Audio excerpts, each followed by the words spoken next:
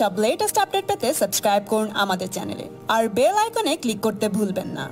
ও ত্রাণ বিতরণে কাজ শুরু সেনাবাহিনীর।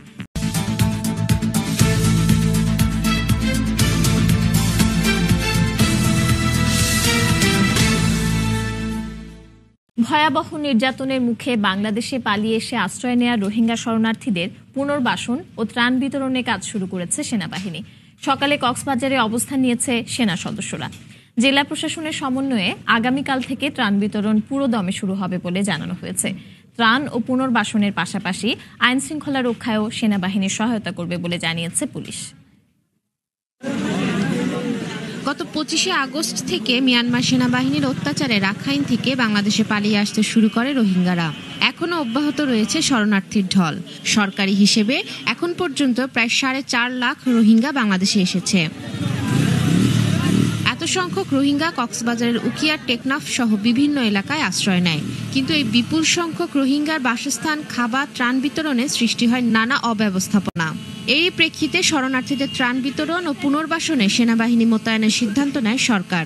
শুক্রবার কক্সবাজার জেলা প্রশাসকের কার্যালয়ে সংবাদ সম্মেলনে সেনাবাহিনীর কাজ করার বিষয়টি নিশ্চিত করা হয়। শনিবার সকাল থেকেই কক্সবাজার, উখিয়া, টেকনাফ সহ বিভিন্ন এলাকায় সেনা সদস্যরা অবস্থান নিতে শুরু করেন। ত্রাণ বিতরণ শুরু করার আগেই এসব এলাকায় যানবাহন, আইন শৃঙ্খলা পরিস্থিতি নিয়ন্ত্রণের কাজ করে সেনাবাহিনী। সেনাবাহিনীর লোকজন এসছে এখানে, ত্রাণের গাড়িগুলো ওনারা নিয়ন্ত্রণ করবে। ত্রাণের গাড়িগুলি এক জায়গায় নিবে এবং ত্রাণ বিতরণের ব্যাপারে উনি শৃঙ্খলা ফিরে আনবে।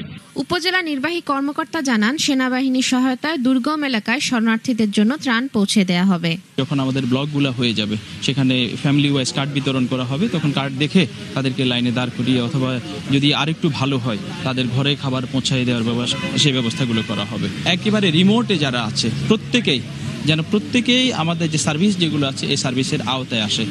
এই কাজটা অনেক বেশি ইফেক্টিভলি হবে আমাদের, এবং কোথাও আমার কাছে মনে হয় যদি গ্যাপ থেকে থাকতো সেই গ্যাপগুলো এখন ফিল আপ হয়ে যাবে।